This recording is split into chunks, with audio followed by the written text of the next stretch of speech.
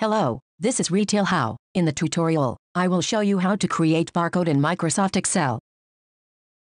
To create barcode, simply just add number or text in any cell that you want them to be.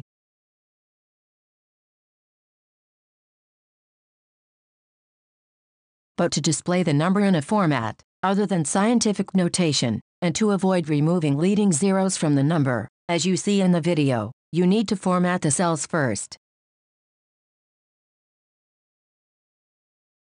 To do so, first, select the column, then click on drop-down list of number format and then choose text format.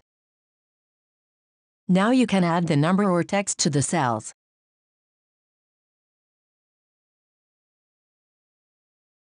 In the cells that you want to create the barcode, you need to add the formula to the cell. See the video.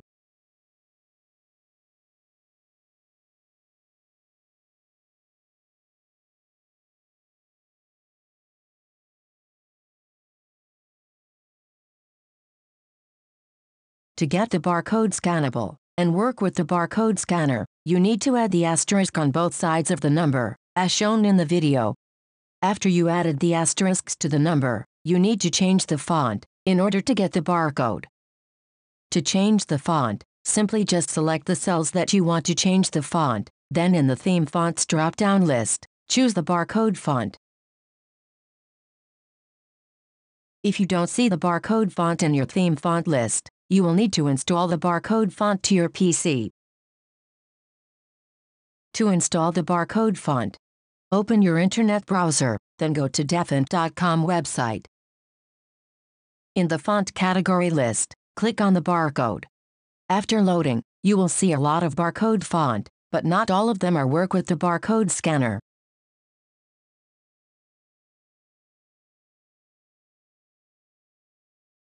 In this video, I use C Code 39 barcode font to create barcode. When you find the font, click on the download button to download. After download, you need to install in your PC.